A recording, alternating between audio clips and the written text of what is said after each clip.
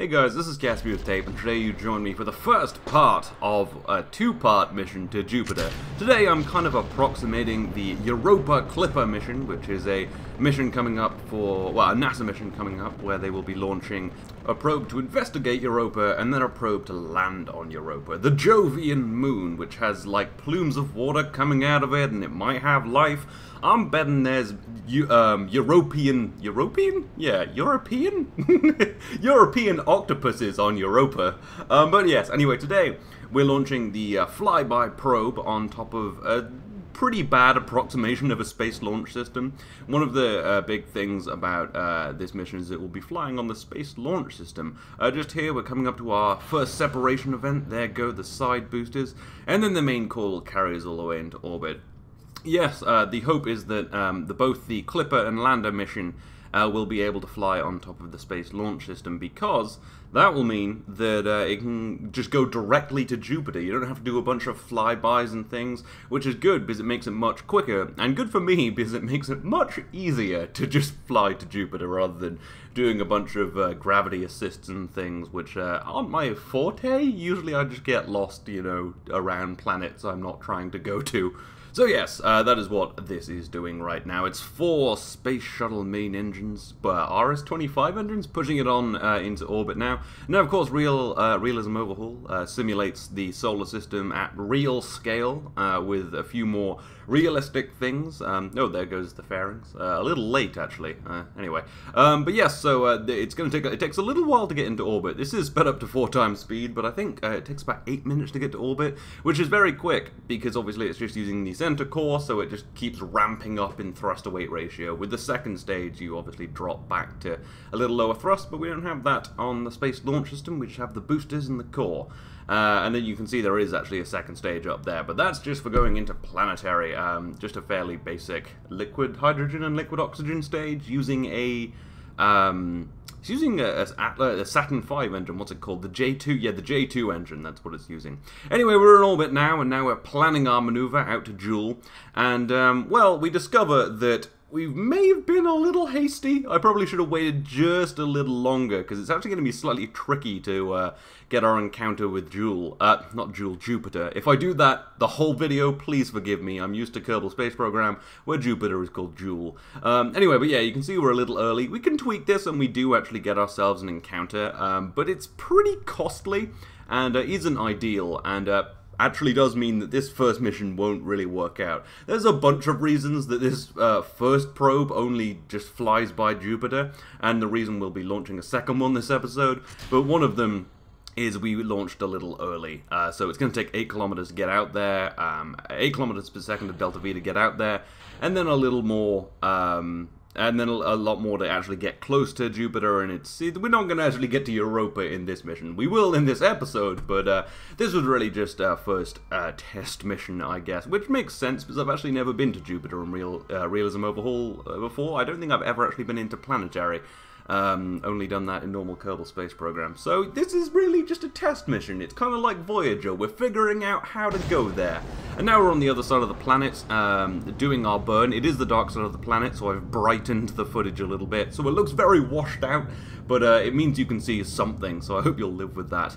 Anyway, you can also see during this burn that we have to do all of our attitude control with the RCS on the probe, because it's slightly unbalanced and we don't have any reaction wheels, so this isn't ideal, and is another reason this mission wasn't super successful, but it you know, anyway, doesn't matter how successful it is right now. We are heading to Jupiter, and it looks like we will get an encounter, and we might be able to get quite close, and this is teaching us a hell of a lot about what it takes to go to Jupiter, and also what footage looks like when it's this washed out. That's the problem when you go into the outer solar system. You have to burn on the dark side of Kerbin, and that's very dark because there's no light. That's a fact. You learn a lot of things here at Tape Gaming.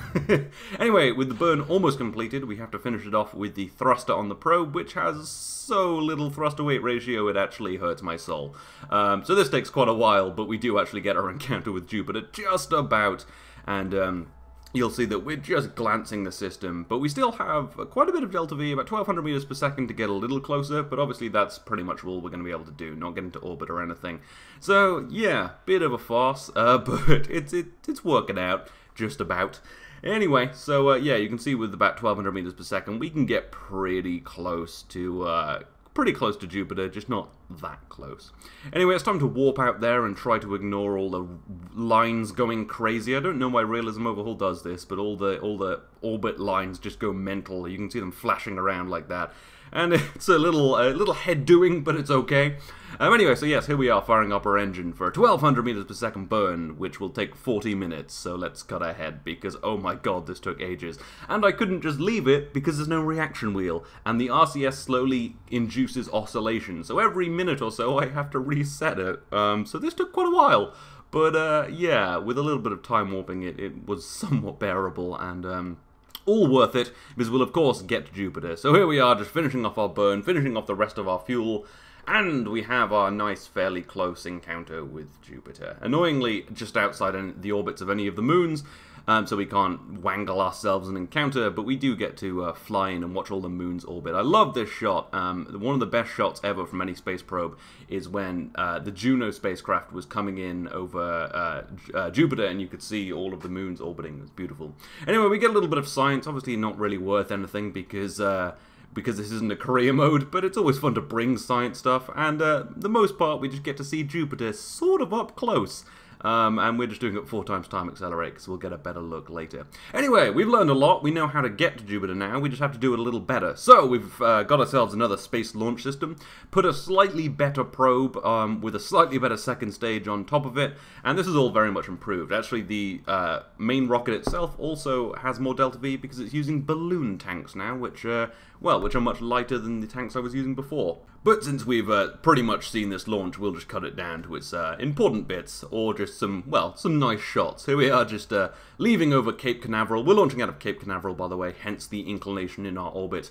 Here we have our staging event, getting rid of those solid rocket boosters, which actually kind of clang below the rocket. Not super safe, but they don't destroy anything, so everything's okay. But I doubt NASA would like it if their solid rocket boosters kind of smacked together beneath their engines. There's our fairing separation, a little nerve-wracking because they don't separate that aggressively and almost hit the rocket, but rather elegant, so that's quite nice. And then a little later we complete our orbital insertion burn and actually get pretty much the best orbit I've ever got in Realism Overhaul, within 2 kilometers, rather circular. I'm quite happy with that. And yeah, we actually have a bunch of fuel left over, but we can't use it because we're out of engine ignitions because, well, this is Realism Overhaul. So we separate the second stage and slide on out of that shroud, and we'll move on to our burn after we've planned our maneuver, of course. And we actually get a really nice encounter, less than 7 kilometers per second of delta V, and we're right close to Jupiter. We can just do a quick inclination change and a few tweaks, and we'll be able to go and see all the moons and get nice and close, and everything's good. So I'm very happy with this one, and I think this should work out quite well. So back to really horribly washed out footage so you can see something. It's time to do our burn. Again, using a J2 engine from the Saturn V, but with a slightly bigger fuel tank so that we have enough delta V. Although actually we didn't need more delta V because our burn was really small. And we can't keep the stage around because this is Realism Overhaul. So by the time we get to our next burn, all of the fuel will have evaporated because this isn't a service module tank. And it's also liquid oxygen and liquid hydrogen, which tends to evaporate quite quickly in the vacuum of space. Yeah, Realism Overhaul has a lot of things like a lot of things to make your life a little harder. One of which I only noticed now that I did turn off was remote tech, because I did a series in this where I went to the moon, and usually when I use remote tech about 2/3 of the way through a series, I get so annoyed with remote tech that I turn it off, and this is the same install, so apparently there was no remote tech for this whole thing, which probably made it much easier, and I'm fine with, because as much fun as setting up communications networks is, it's very, very time-consuming and slightly annoying. Anyway, we get ourselves our encounter, and then can just do a quick 120 meter per second burn to get ourselves into a very nice low path around Jupiter, and then we can get ourselves circularized, well, not circularized, into orbit, and then we can start meeting up with Europa. Now, we won't be getting into orbit of Europa, and neither will the real probe, and that's because it's actually going to do successive flybys. This might sound weird. It's like, why don't you just get into orbit, because then you can stay there and look for longer. But once you're in orbit, it's very hard to change your path. So you can only really look at the equator or wherever you land, I guess, unless you got into a polar orbit. But basically, it takes less fuel, and also you can look at all of Europa if you just keep flying by it at different angles. So that's what we're going to be doing today. Obviously, I don't really need to look at Europa to find a landing site, because I can look at it whenever, because it's Kerbal Space Program. But it is useful to just kind of learn how to Jupiter. Anyway, so now we're doing our inclination change burn. You'll notice that every time I do a burn with this probe, the RCS fires up just before, and that's just to induce ullage and force all the fuel to the back of the tank where it can be forced into the engine. That obviously happens on Earth due to gravity, but in space it all just starts floating around, so you need some thrusters to get it into the right place. Anyway, we got ourselves our nice path there. Just need to slightly tweak that to get it right, and then we'll figure out how to get to Europa. Do a bunch of flybys, figure out how to Jupiter, and then we'll send our lander next episode. So yeah. Anyway, so you can see I've set up a few burns, a few maneuvers there, 3 to be precise, and we'll get a really nice close encounter with Europa, which will also bring our orbit down a little bit, which is, well, very useful. Anyway, after a little bit more time warping, we arrive at Jupiter, looking rather beautiful there. Well, we can't see it right now, but hey, the map looks beautiful. Look at this map. It's a good map. It's the best map. But anyway, I realize I should probably be actually looking at the majesty of Jupiter and its moons, all just flying around it with I don't know, it just always looks so amazing. It looks more amazing than the Joule system. I don't know why. Maybe because it's just bigger, or maybe because the colors aren't so kind of, you know, jokey. And actually, I'm kind of blown away when I get close to it. I know it's just like a game and a picture, but it's really, really beautiful. I'm not sure if the really crisp pristineness will come through in YouTube compression, but it looks really nice. Like, it's very black behind it, and then just very bright and light right in front of us. I don't know, it just looks fantastic. I think it's just a good looking planet, and I hope it does come through on the YouTube video, because I know YouTube compresses things a little bit, and it looks a little bit janky and not quite as clean, but this is a nice looking planet. I should come back here, and I will, with a lander. Anyway though, enough just staring at the planets. It's time to do our burn, of course, inducing ullage first, and then getting ourselves into orbit. We've got a bunch of Delta V in this. You'll notice I'm not using that tiny little thruster anymore as well. I'm using an Asterisk engine, which is burning real fuel at a real ISP at a real thrust. And, that sounded really fucking weird when you said that, Peter. Anyway, yeah, so, compose yourself. Alright, self-composed, and now we get our apoapses down to a reasonable height where we can start, well, just picking out encounters with Europa. It's good to leave yourself in a very elliptical orbit, because it means you can just do small changes to make quite big differences at the other end, which means it makes it much easier to meet up with moons. So that's what we're doing here. We've planned ourselves our encounter that you saw earlier, the 3 maneuvers, and this will get us pretty close, and then we're going to do a plane change to actually get us lined up with Europa, and then we'll be able to fly by it. This all does take quite a long time, because this orbital period is very high, because I think it's about a 30-day orbit. So yeah. Anyway, then we do our plane change, just Jupiter hanging there in the background, looking rather beautiful, if a little shaded because the sun's on the other side. And yeah, then we just use our RCS there to tweak our orbit. This probe, you'll have also noticed, has quite a lot less scientific equipment on it, because it makes it lighter and easier. And it's also powered entirely by RTGs, because, yeah, well, we're very far from the sun at this point, so it just makes sense to use RTGs. Anyway, here we are just flying in past Europa, getting a good look at it. Look how beautiful that is, all those scars on the surface, and it does look quite nice. I think these textures are really... I don't think these are even the highest resolution real solar system textures, and I think when you do get close to planets, they do look kind of janky, but from a distance, these textures look really nice. Anyway, after looking for a while, we do some more scientific experiments. Of course, not particularly useful, because this is in career mode, but hey, it's fun to pretend. So, yeah. Yeah, seismic, apparently there's no seismic data in space, given that there's no anything in space.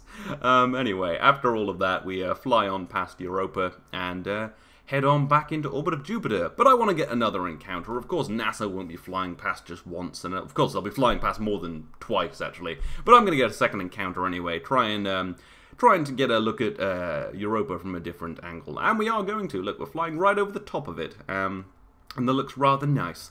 So we perform our quite a hefty burn, 400 meters per second of delta V, but we've got loads of delta V, so it's fine. And also, I'm only doing this one more encounter, so it doesn't matter how much fuel I use. This burn at 4 times time acceleration, by the way, just because they take a little while with, you know, low-powered engines.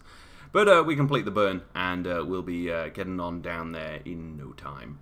So, yes. After a little bit of flying in, and a lot of warping around Jupiter, because this is actually an encounter in like 3 or 4 orbits time, but after all that warping, we have our encounter, and we're going to move in through the moons, the Galilean moons. Of course, Realism Overhaul only models the Galilean moons, because Jupiter has like 60, and that would be just insane. Although maybe you could cluster a bunch of asteroids in there and have some fun with that. I don't know.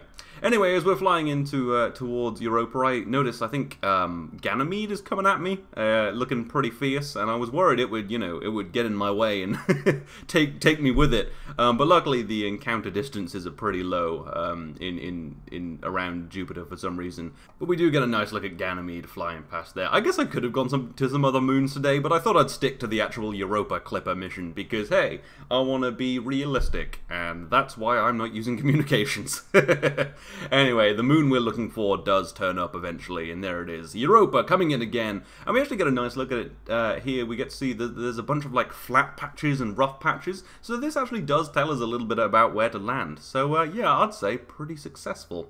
Anyway, that's the end of the episode today. We now know how to Jupiter, we know how to Europa, we know how to fly around, we know maybe where to land. This bit looks nice. That's, yeah, some good shit. So in the next episode, we will be coming in and landing on Europa, which, yeah, should be pretty fun. I thought it would be nice to play a little more Realism Overhaul after I did my Moon series, and, well, someone did suggest that I should go to Jupiter, so I guess I kind of took their suggestion, but I thought, well, it seems appropriate. The mission to Jupiter in real life has been greenlit, so let's do it in KSP.